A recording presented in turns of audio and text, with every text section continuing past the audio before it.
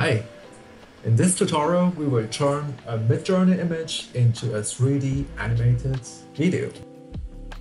We are using multiple tools to reach our goal, starting with Midjourney to create our image. After that, we are using Photoshop to prepare our image for 3D, and we are using Blender to create camera 3D projection and animation. In the last step, we're gonna use After Effects for compositing. I'm in my Discord and using Midjourney to create images. You have to download Discord first and then join the Midjourney server. If you don't know how to do that, just YouTube or Google it. I think the tutorial lasts only 2 to maximum 5 minutes, so it should be very easy for you. Midjourney is free for the start, and once you created a certain amount of images, you have to pay for a monthly subscription. To create image with Midjourney, you just have to be in the chat with Midjourney and write hashtag imagine, and then click on prompt. In the prompt field, simply write the description of the image you had in your mind. And in my case, I already have one. A flying car in Blade Runner 1982 style with matte exterior floating over ground, foggy weather, calm grasslands in the background. I already have it, so I can just copy it, paste it, or you can also write something on your own, right? And when you are finished with the description of your image, you just hit enter and let Midjourney do the work. For following along the tutorial, you can use the sentence that I'm using now, but you can also use your own prompt.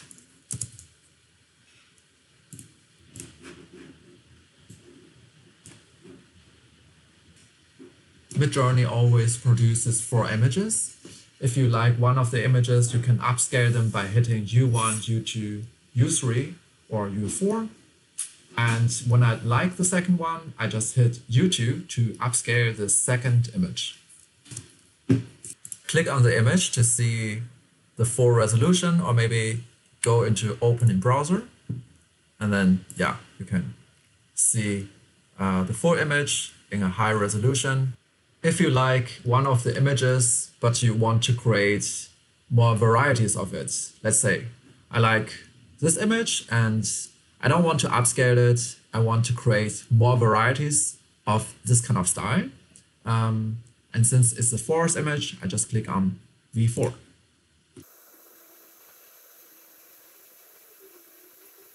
So there you have it, the 4 varieties of the image before. This is the image I like the most. The reason is not only based by aesthetic decision, but also by whether it's easy to rebuild in 3D. A matte exterior, for example, is easier than a glossy material, because when the spaceship is moving, the glossy part will move too, and you have to recreate that in 3D.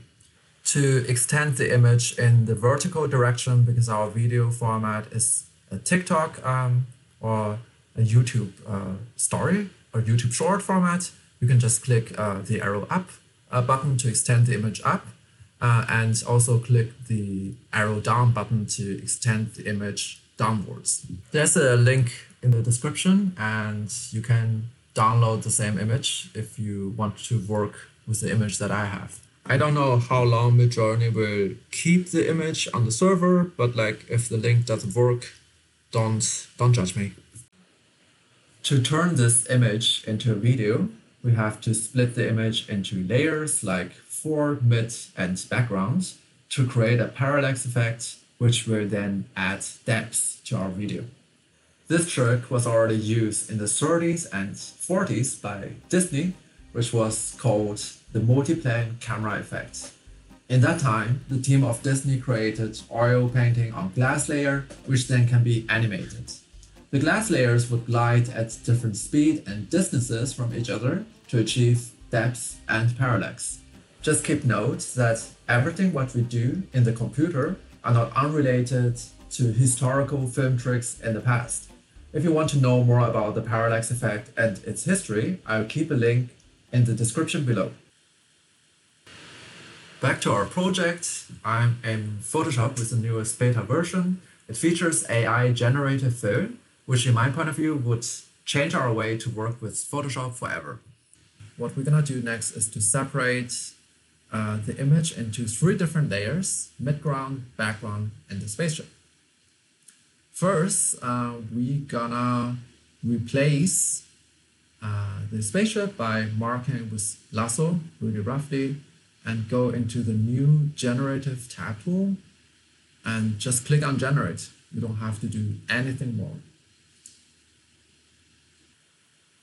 Photoshop now is trying to recreate something and obviously understood that it wanted to have this object replaced.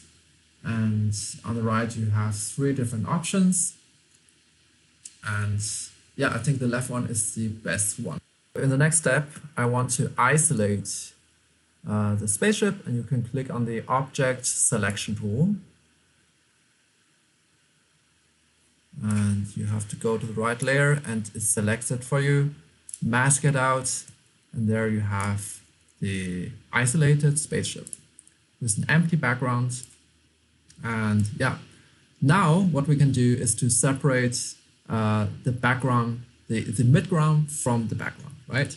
So duplicate again, hide it, click on again, object selection tool, select it, correct the artifacts with the lasso tool. It is a mask. You can go in there again with the brush and correct anything which is not correct, because sometimes the object selection tool doesn't select everything you want to have. Now the spaceship is isolated, midground 2. Last but not least, you can fine-tune the background a little bit with the generative AI tool, so that the background doesn't repeat something which is already in the midground. Cool. So that's our background, midground, and spaceship. They're all separated, and now we can integrate it into 3D. So that is the first part of the series. Join me in the second part, where I will take everything into 3D and give our image some animation and life. If you like what you saw, hit like and subscribe for more content in the future.